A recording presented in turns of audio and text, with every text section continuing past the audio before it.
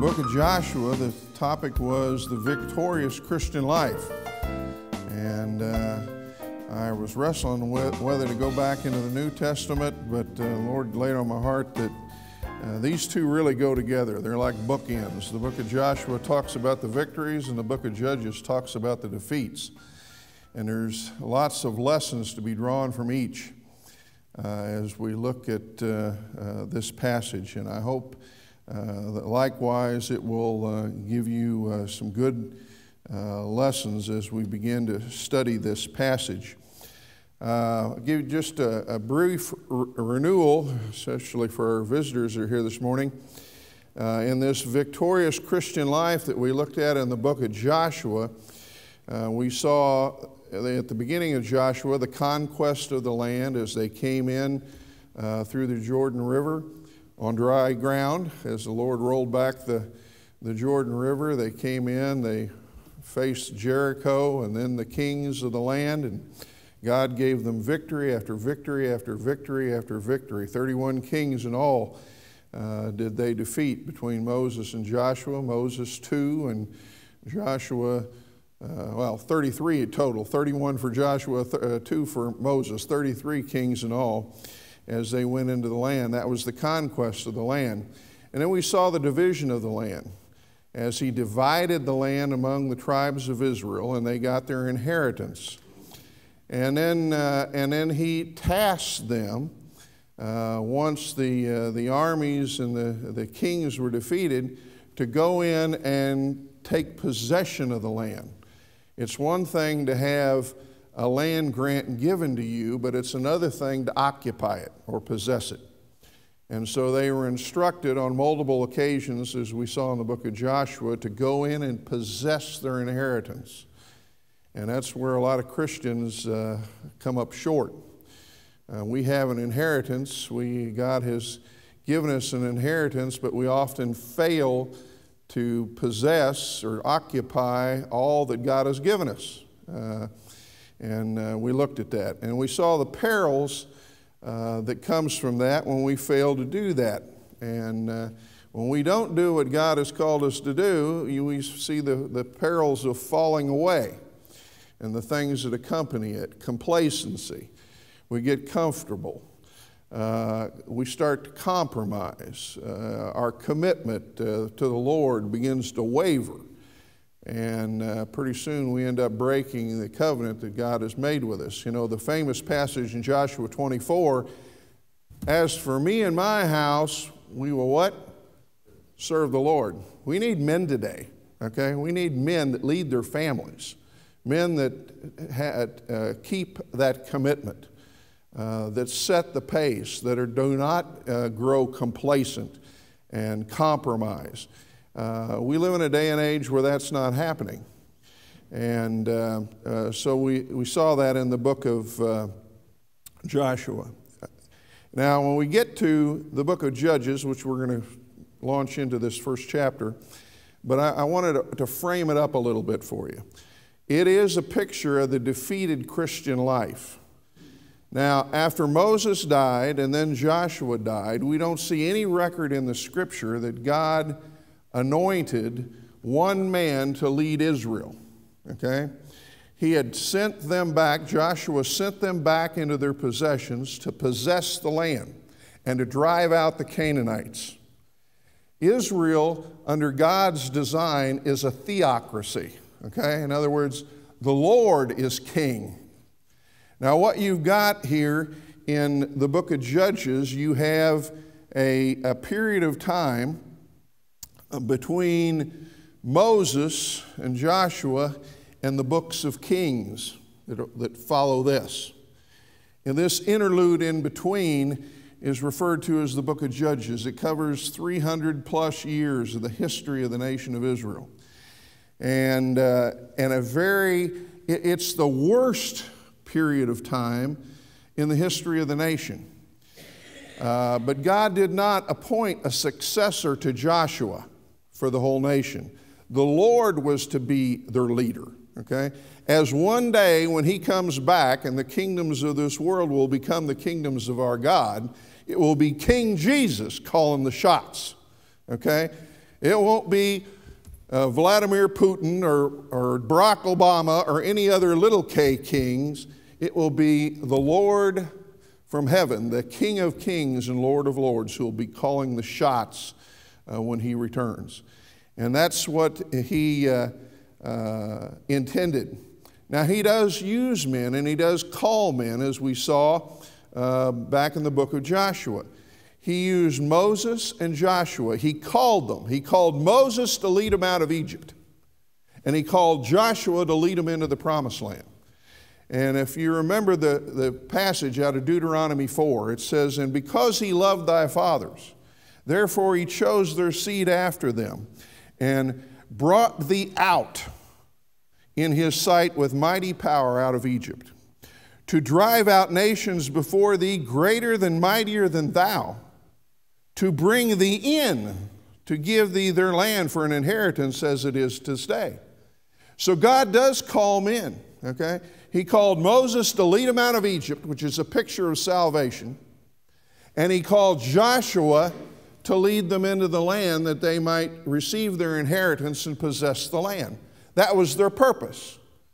And after Joshua died, as recorded in the last chapter of Joshua, you don't see a successor named. Because now the tribes are back into the land.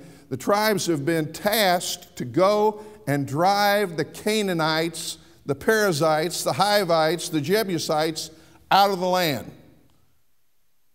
and take their possession.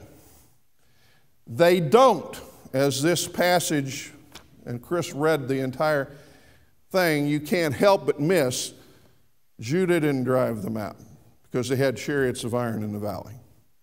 And this one, and Asher, and Manasseh, and Naphtali, and each one, they did not drive them out. And as a result, the judgment of God fell upon them, just as the book of Joshua foretold. He told them that if they don't, in Joshua 24, verse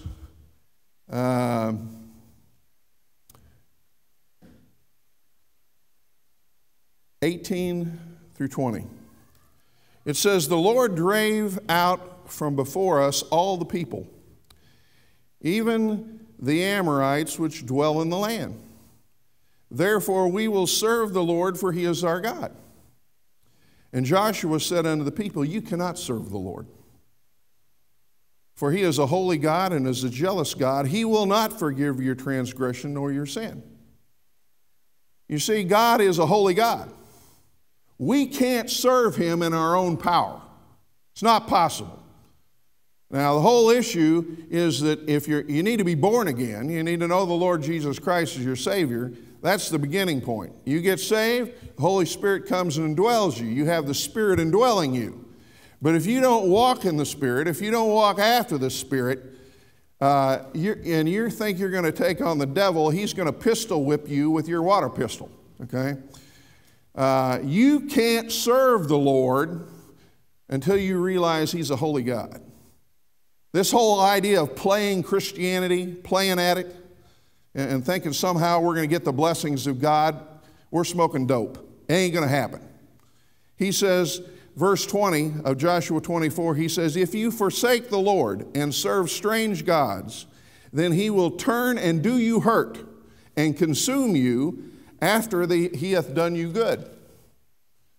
So, in the book of Joshua, he lays out the key to victory. The key to victory is serving the Lord. The key to victory is following the Lord. The key to victory is obedience to the Lord. The key to victory is faith. But when you get to the book of Judges, as this chapter and the ones that will follow, you'll see that they did not do what they were tasked to do. And so he begins this. There is, like I said, there is no successor name because God is supposed to be the one that they're following. And they were to go in and possess the land, which meant driving out the ites of the land, the Canaanites. Not getting comfortable with the Canaanites like we're doing today. The church today is just like this period of time. Okay? Playing games, playing Christianity, okay? Put on this false face on Sunday morning, live like the devil and like the world for the rest of the week.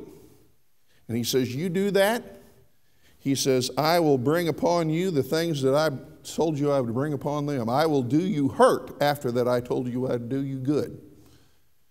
And God's people need to learn that. And some of them are the hard way. Their lives, their families, they are a walking disaster area. They're like a motorboat going through a lake with 3 inches of water and 3 feet of mud. It's just throwing a rooster tail out the back of the boat of mud and dirt, okay? That's what you got going on today. God is a holy God. God is a jealous God. He's not in it to play, okay? And that's the problem. Now, we'll take a look here. Number one, this is the introduction. We'll get into chapter 1 in just a second. Number one, what is the role of a judge? What is the role of a judge? The Hebrew word is shaphat, okay? And I don't think anybody here is a Hebrew scholar. But if you just look up in your Bible, each time this word appears in what the Scripture, it will define itself. And it's defined in Judges 2:16. You got your Bible open, just flip to 16th verse, the 2nd chapter. It says, nevertheless, the Lord raised up judges, shaphat, which delivered them out of the hand of those that spoiled them. Okay? So a judge today, we think of the guy with the long black robe that sits behind the desk, you know, when the attorneys come up. But that is not the judge of the Old Testament. Now, they did judge, so that is a part of their role, but they were deliverers. It's also translated in that old King James Bible, defenders, avengers. In other words, what happens is you're going to see in the book of Judges 7 cycles of defeat. They're starting off at the high point here in chapter 1. It's all downhill from here, okay? It is a downhill run. Martha's up teaching the kids, but one of her famous sayings is they're circling the drain, okay? Well, let me tell you, the children of Israel here in the book of Judges are circling the drain. That's what this book is about. But God periodically, and in 7 times through this, as they turn away from Him, He will bring defeat into their lives. And in these nations that they're cohabiting with, they will begin to feel the effect of their sin. And then in their low point, they will call upon the Lord to deliver them.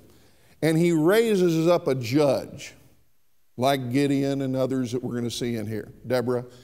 He raises up a judge, and He restores them back into basically a picture of salvation. He saves their bacon, so to speak. He brings them back up to the top. They serve Him for a while. They fall back into sin. Back, judgment comes again. At the bottom, they cry unto the Lord, and He delivers them back with another judge and puts them back on top again. And so, and so, and so goes the cycle. He raised up judges. So that's what a judge is as we start going through here. Now, what's the outline of the book of Judges? Like I say, around here, normally on Sunday morning, we're doing expositional preaching and teaching. There's a time for topical stuff too. We do that on Bible Institute that will resume back in October after the farmers market on Wednesday nights and things. But what's the outline? And it's pretty simple.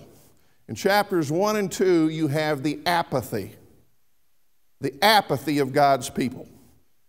They have gotten complacent. They've got they're in the land. They're enjoying the fruit of the land. They have cities they didn't build. They've got vineyards that they didn't plant. You know, they got wells they didn't dig.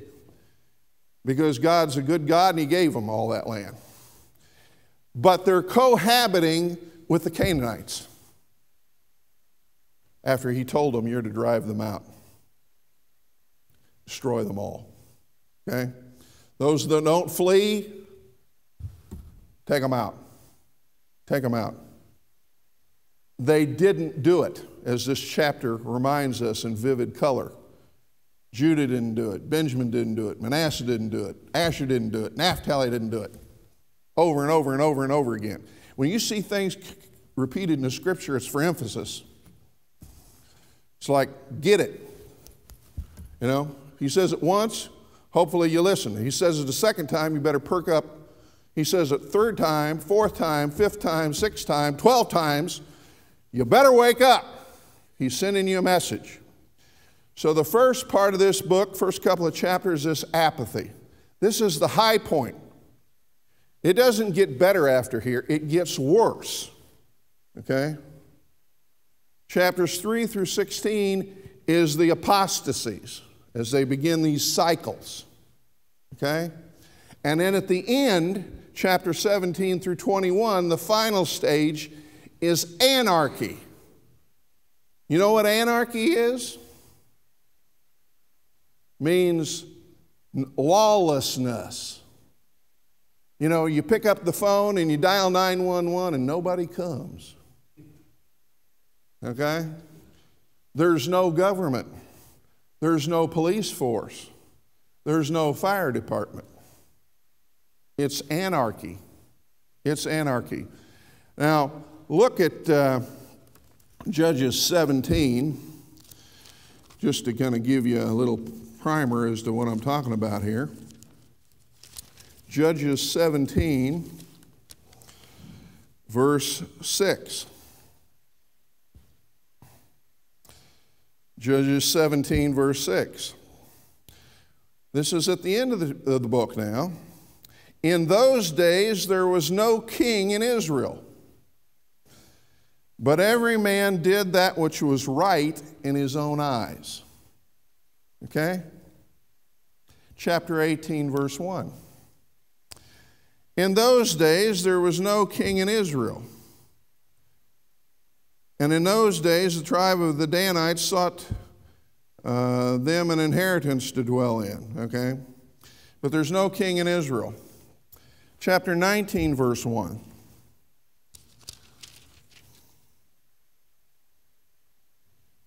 And it came to pass in those days when there was no king in Israel, okay? Once, twice, three times. Chapter 21, verse 25. Last verse, last chapter. In those days there was no king in Israel, and every man did that which was right in his own eyes. That's anarchy. No king, no central authority. Every man does that which is right in his own eyes. And the Bible says in the book of Proverbs that when man does that, the ways of a man are death. When you do that which is right in your own eyes, that's a prescription for death. You know, I got people drive around, shooting people walking down the street for no reason at all. They don't know them. They've never met them. They just decide to pull out a gun and blow them away. You know? They break into houses, people they never know. Shoot who's ever in their way or have their way with them. They do that which is right in their own eyes. There's no fear of God. They do that which is right in their own eyes. That is anarchy. And that's where this book takes us.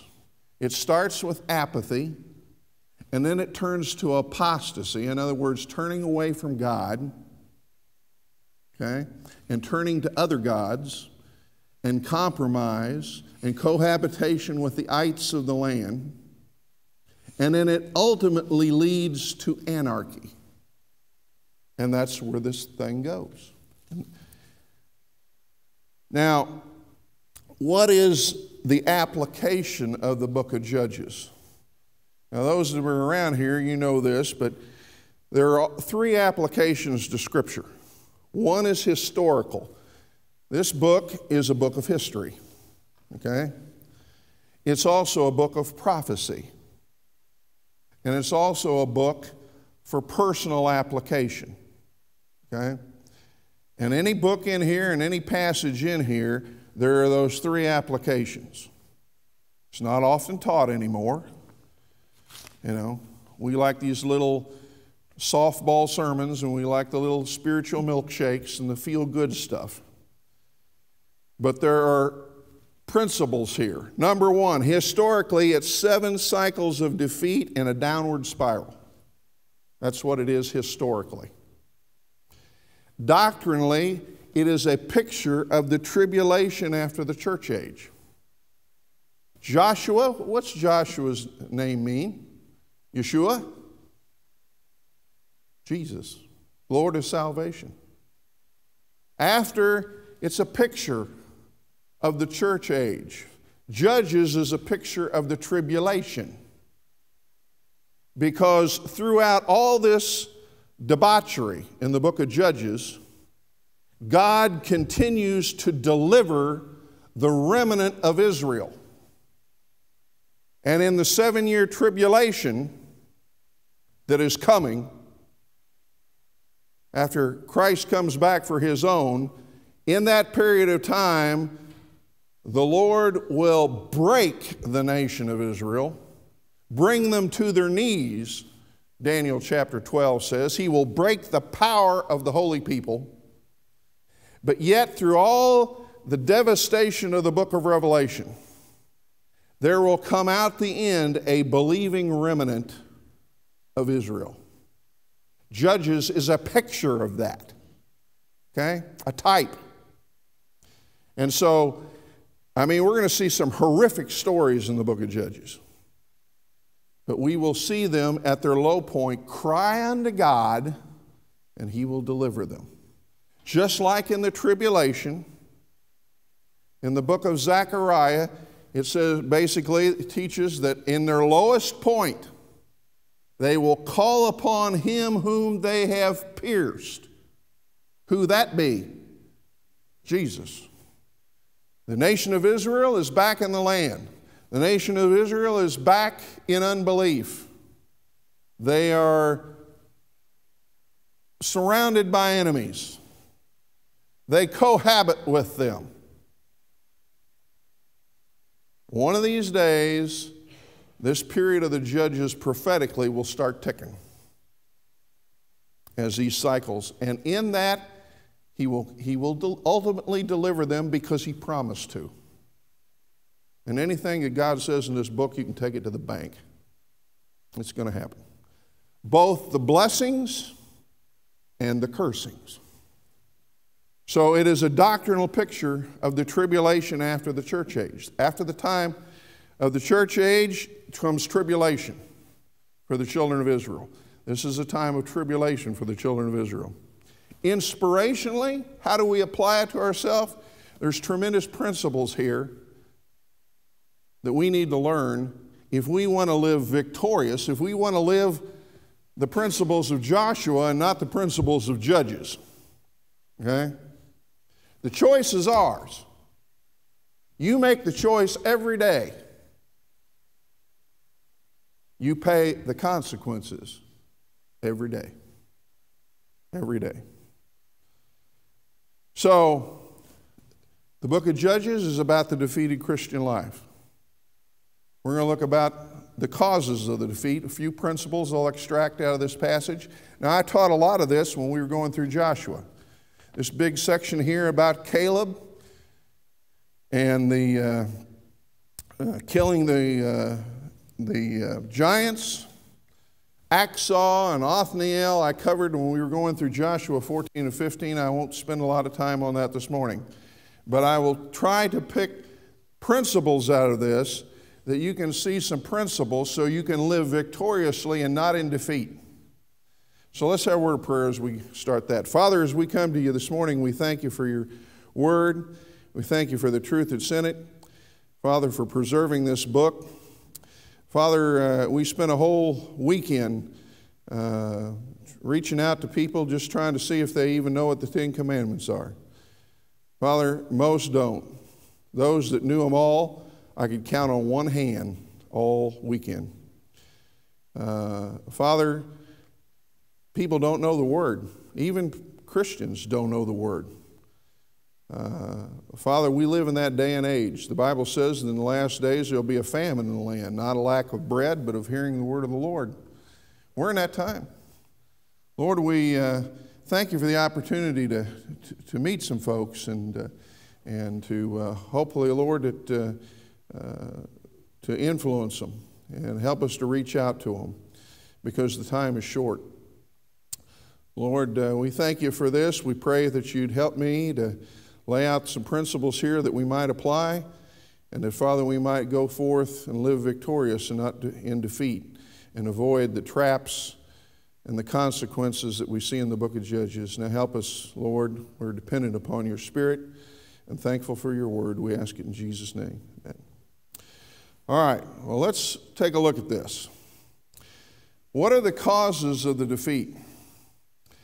And like I said, this book starts at the high place.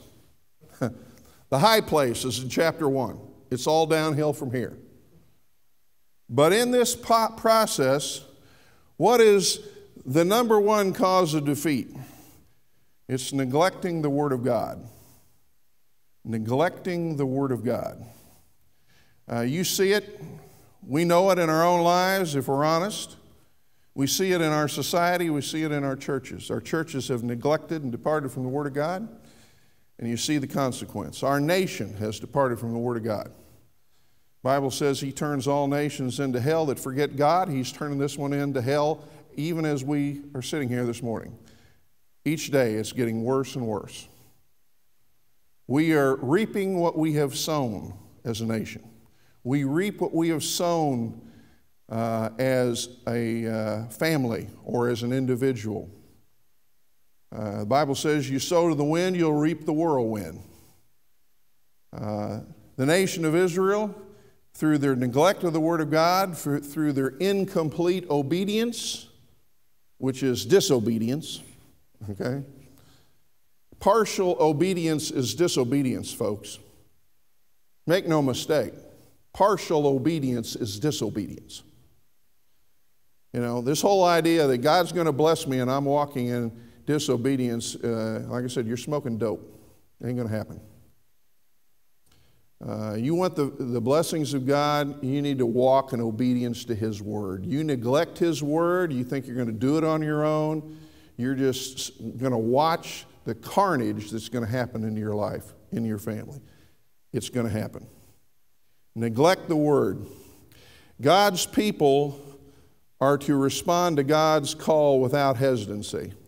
Now, a lot of commentators look at this and they spend a lot of ink talking about, you know, how they called upon the Lord to who's going to go up first, okay? And then they say, Judah calling unto Simeon, saying, come up with me unto my lot and fight with me.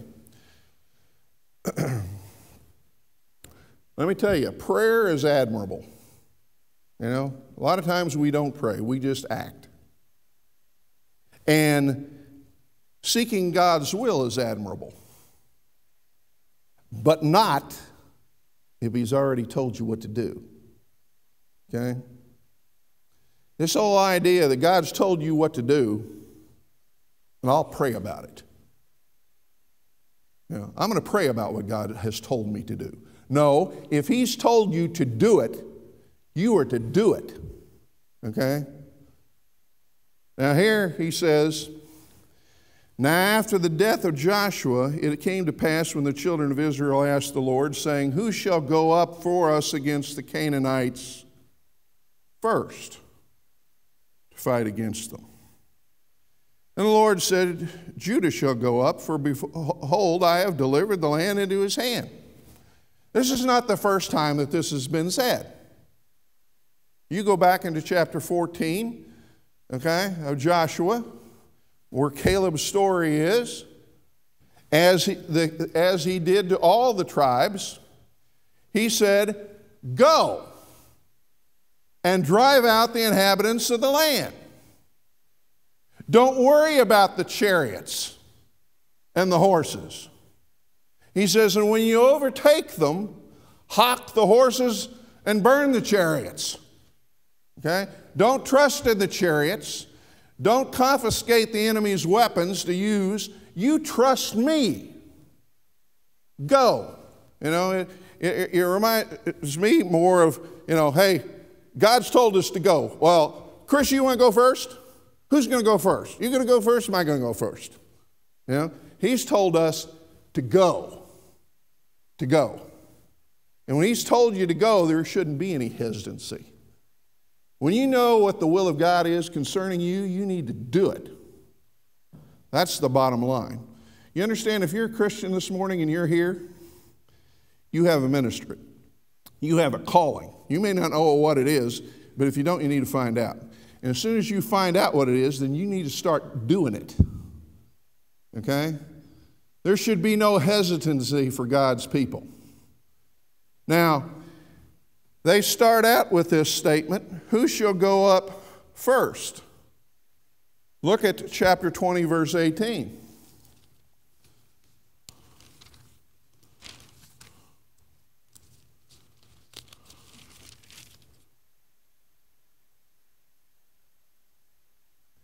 Chapter 20, verse 18 says, and the children of Israel arose and went up to the house of God and asked counsel of God and said, which of us shall go up first to battle against the children of Benjamin? And the Lord said, Judah shall go up first. Now, don't totally misunderstand what I'm saying here. Judah was the first tribe to get their land grant.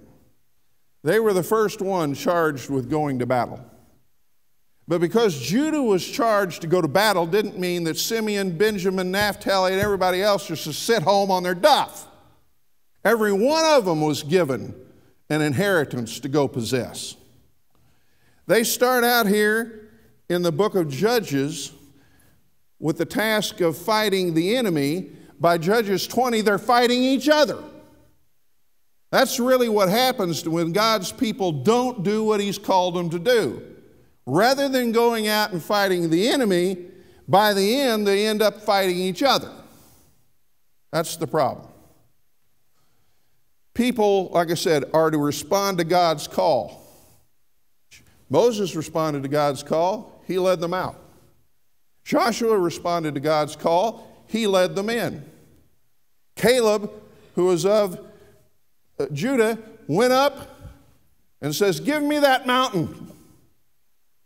I know, the giants are there. That's why I want it.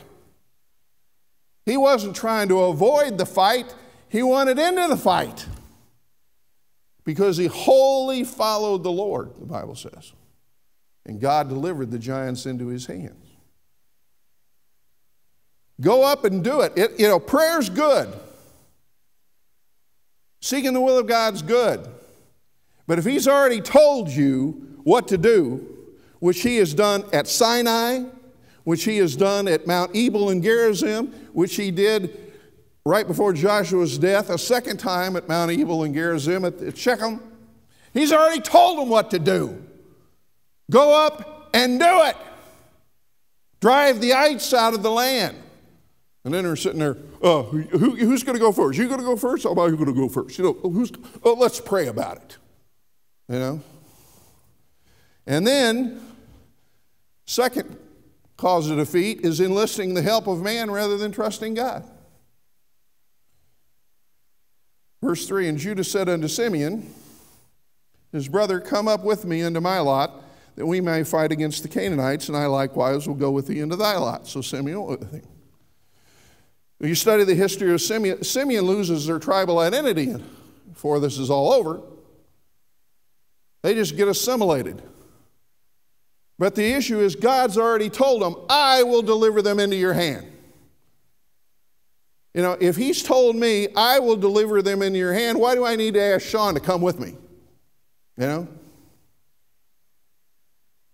He's already told me, I'm going to deliver them into your hand. Now, hey, it's good to have the brothers around us. Sometimes he says, go as one man. But now they're in their tribal inheritance. He said, I will deliver them into your hand. Just go. Just do it. Like I say, some people are just waiting for somebody else to do it for them.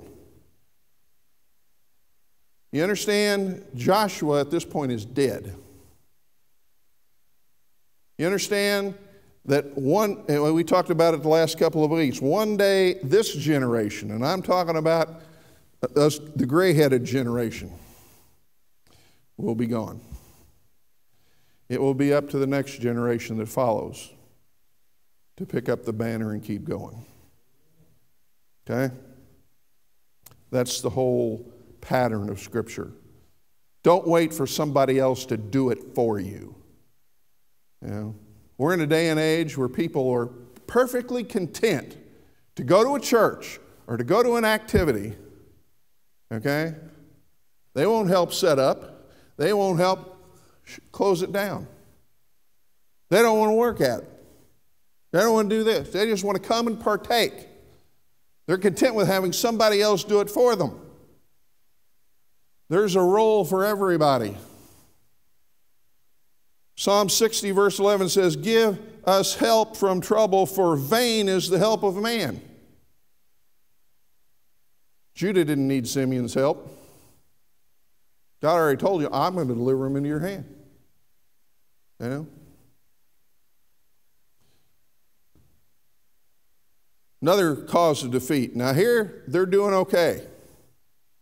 Like I said, we're starting out. I want you to keep in mind, chapter 1 is the high water mark. It's the high water mark. And it goes down from here.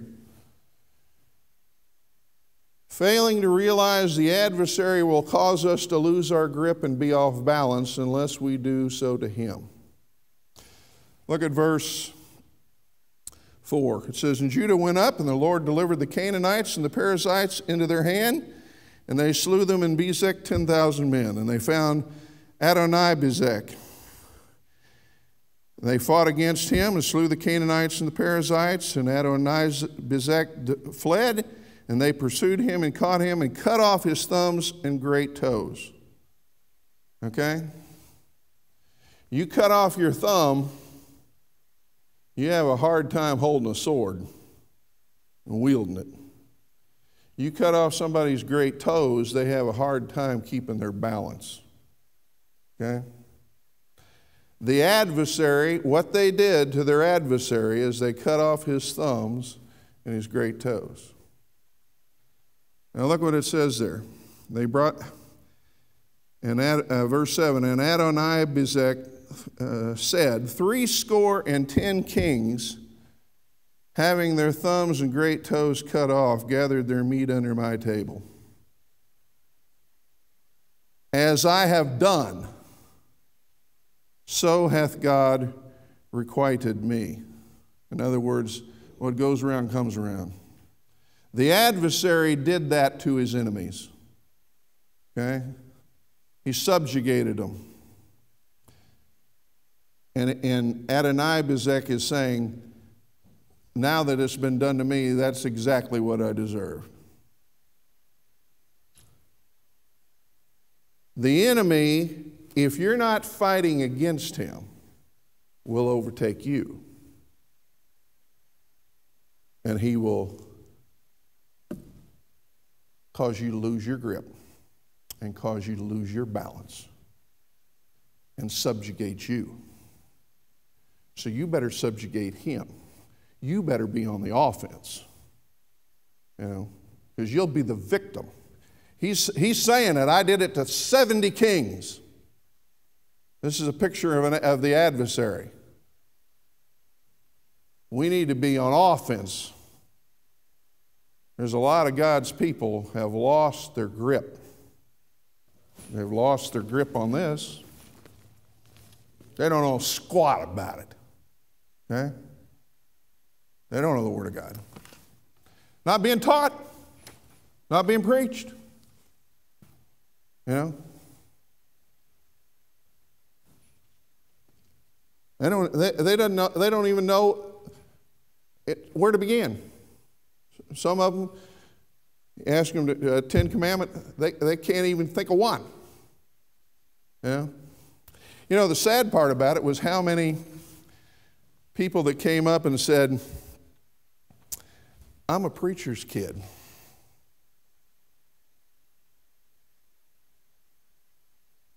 And I can't remember them either. Yeah. I'm the daughter of a Baptist preacher. Don't know anything about the book. Yeah. Where you go to church? We're in between churches right now. That was probably 40-50% of the responses. That's another way of saying, I don't go. No, I don't go. And I'm talking about not just kids, I'm talking about people with gray hair. Yeah. You know? That's where we're at. That's where we're at today. You wonder why our society is what it is? You wonder why our families are in a tailspin? Our inner cities are in a meltdown? Crime, drug abuse, alcohol abuse, rampant. You know? Drive-by shootings. I mean, debauchery. You name it. It got away from God. Nations got away from God. They don't know, you know. They're off balance. They have no grip.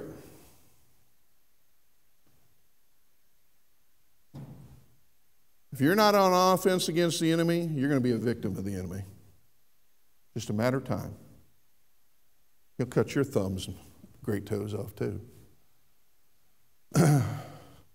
Next thing, failing to trust God in the valleys as we do on the mountaintops. Now, the story of Caleb, like I say, this is part of the high point. It's inserted in here. We already studied it. I'm not going to go back through it in detail.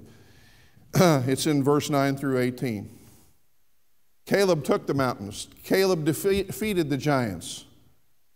Othniel, you know, got the hand of Achsah, his daughter. It's a great story. Great lessons there. We've already talked about them. But it says in verse 19, almost like a little insert here, it says, And the Lord was with Judah, and he drave out the inhabitants of the mountain, but he could not drive out the inhabitants of the valley. You know, Christians, I think, are famous for this. They can trust God on the mountaintops. When everything's going good, they got confidence in their God. He's putting meat on the table, money in the bank, everything's going good.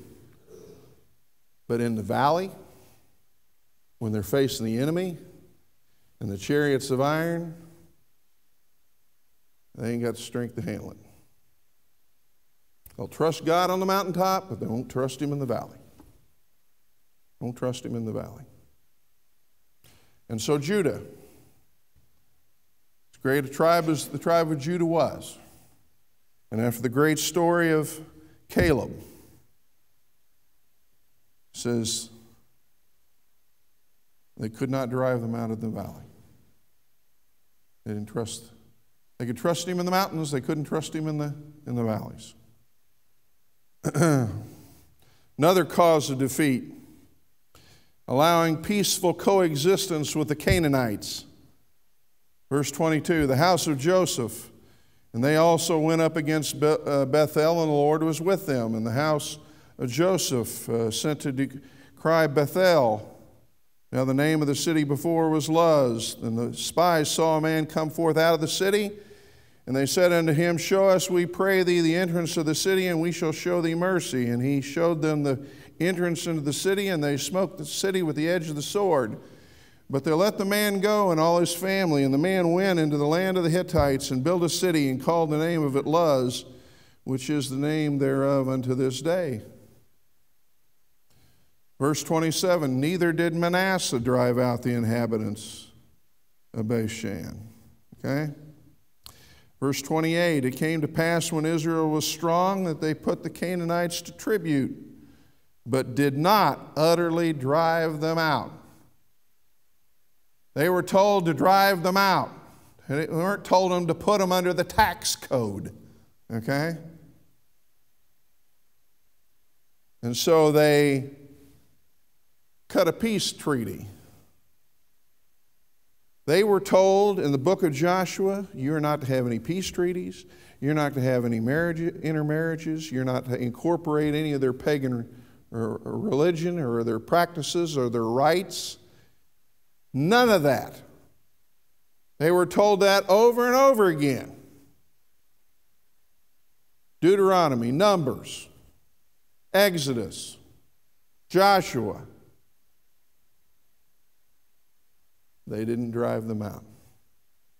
You know, what's the call today? The world says we're to have inclusion. The world today says we need to have tolerance. The world today says you have to have diversity. The world today says you have to have acceptance. And they teach them all as virtues. Here in the corporate world, they have classes on them. Okay? And their definition behind that is that basically this general acceptance of anything goes. Well, that's not what the Bible teaches. The Lord is inclusive. John 3:16 says, for God so loved the world, he gave his only begotten Son. The world. God so loved the world. Tolerance. We're to accept everybody's lifestyle, everybody's sin, you know, today. If not, you're a hater. You're a hater. No. He says, put the sodomites out of the land. Put them out of the land. Otherwise, it will affect you, your family, your kids. You know, it is not a lifestyle. It is a lifestyle choice of sin. That's what it is. Plain and simple. Taught in the Old Testament, taught in the New Testament. Okay? Is that popular? No. Whoever's may listen on the website probably aren't going to like that. A lot of other things I say, but don't like either. I can give you a chapter and verse. I don't care what the world's attitude is. Okay?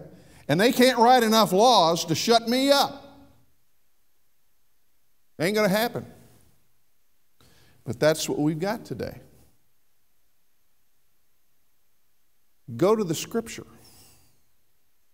John 3:17, for God sent not his Son into the world to condemn the world, but that the world through him might be saved. There isn't a person out there in any lifestyle that cannot be saved. But to say that your lifestyle is normal and natural when the Bible says that it's an abomination and it's unnatural, I'll go with the Bible any time over the opinion of men. We call alcoholism and drug abuse sicknesses today. It's sin sickness. They are drunkards. There's what the Bible calls sin, don't call sickness. Unless you want to put sin in front of it. Is the Word of God inclusive? You know? Galatians 3:28 says there is neither Jew nor Greek, there is neither bond nor free, there is neither male nor female, for you're all one in Christ Jesus. How much more inclusive can you get than that? In Christ, it doesn't matter if you're black, white, yellow, red, whatever. You come to Christ, you're one in Christ Jesus.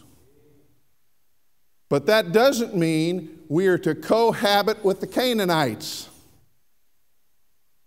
and accept the sin. Because when you dwell among the Canaanites, it will affect you. When you practice what they practice, it will affect you. When the church makes the mistake of bringing the Canaanite into the church, it will affect and pollute and corrupt the church. Ephesians 2:13 says, "Now in Christ Jesus, ye who were sometime afar off are made nigh by the blood of Christ." There's not a man or a woman, there is not a person of any ethnic background that cannot be saved. Okay? For God so loved the world.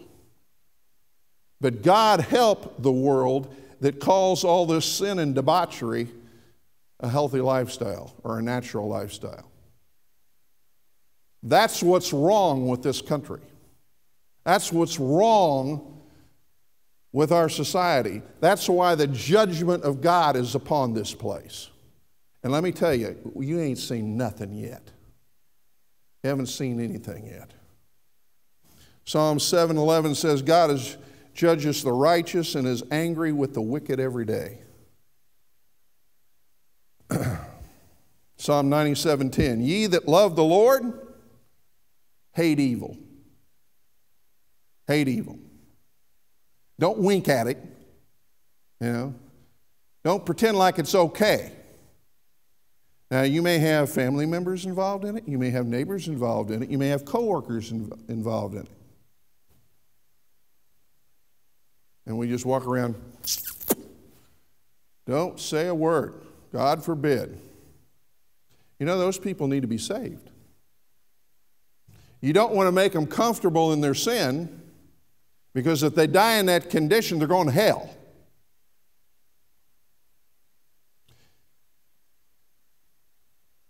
Psalms 119:104 says, through thy precepts I get understanding. Where do you find his precepts? Right there. Through his precepts. We got a whole world out there, and in a lot of churches, that don't know his precepts. Their knowledge of this book is a mile wide and an inch deep. Through thy precepts I get understanding. Therefore I hate every false way. You say, oh, you just sound so mean. No, I want to see them saved, okay? I want to see them come to Jesus. I was one of those, I was a typical 24-year-old lost guy, I mean, I ain't going to rehearse everything I did. Even my wife don't know everything I did, okay? But I got saved. I got saved. Changed my heart. Forgave my sin. Gave me a place in heaven. Yeah. After I got saved, I only had one brother. I wanted to lead him to the Lord. I wanted to see him come to Christ. Took a little while, but he did. And then his buddies. I was at the farmer market and ran into a couple, and they said they asked him where they went to church, and he said a little Bible church in Grandview. And so I identified the church, and he said, yeah, that's where I go. And I said, you know Jeff Weirs, his family? Oh, yeah. Some of our best friends. I said, say hello to him. He's one of the guys that got saved in the Bible study in my house when I was witnessing to my brother. Yeah. 35 years ago. Okay. I want to see him saved. He was a drug addict. He was a drug addict. He drove up to my house. We had the little house over by the stadium. He drove up one day, and every Friday night we had it. All of a sudden, I hear this rumble, This Harley pulls up into the yard, and this guy gets out and takes his helmet off, does one of these numbers, and he's got hair down to his waist and a full beard and, looked like Grizzly Adams or something. Comes up to the door, says, "Is this where the Bible study is?" I said, "Yeah." He said, "I'm a friend of Paul's." I said, "Come on in." And he came for several weeks. Didn't say nothing. Just sat there and looked at me, And I'm sharing the Word of God as best I can. And then one day, I looked over at him, and he was crying like a baby right there in the house. And I said, "Jeff," I said, "is there some decision you need to make today?" And he starts fighting back the tears and stuff. That Sunday, on a Sunday night, he comes to church. And I don't remember what the message was on. They gave an invitation. He was sitting about halfway back in the auditorium. And when they gave that invitation, he came out of that pew like somebody shot out of a cannon.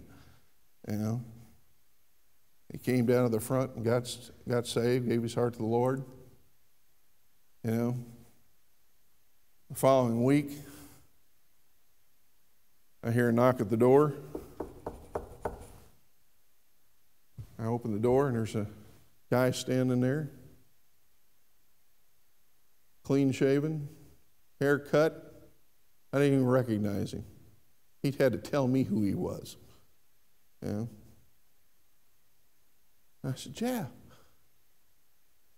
He said, "Yeah." He said, "All that was a part of my past."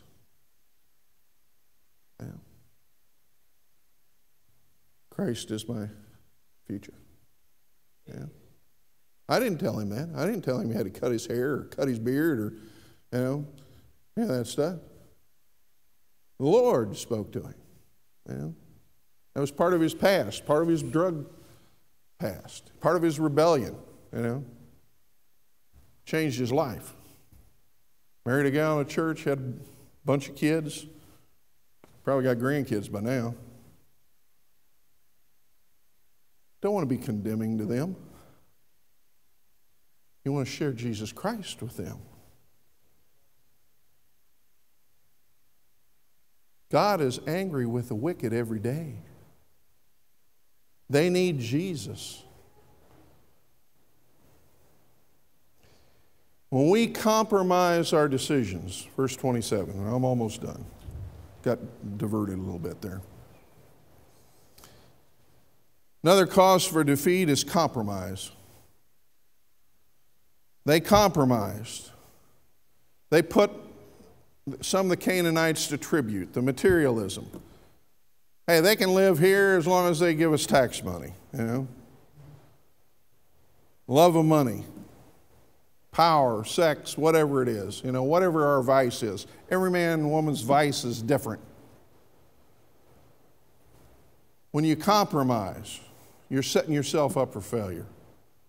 You're setting your family up for failure. You're setting your kids up for failure. When you ain't got time for God, you're too busy with your agenda instead of His agenda, you're sending a message.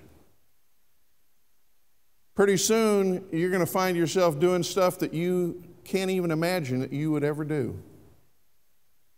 Like old Jeff, he cut away the old.